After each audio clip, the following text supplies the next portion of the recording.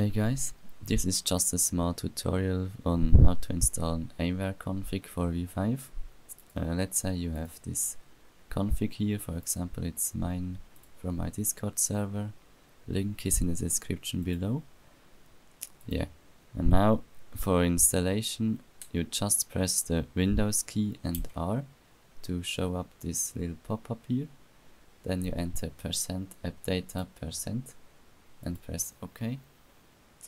Then this other folder here shows up and you search for a folder named with random letters, like this one here. Then you go into it and you find some other files and maybe 1, 2 or 3 other folders.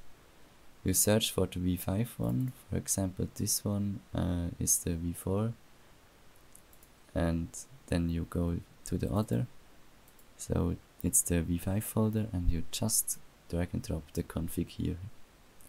Yeah, I hope you liked the small tutorial, and yeah, leave a like.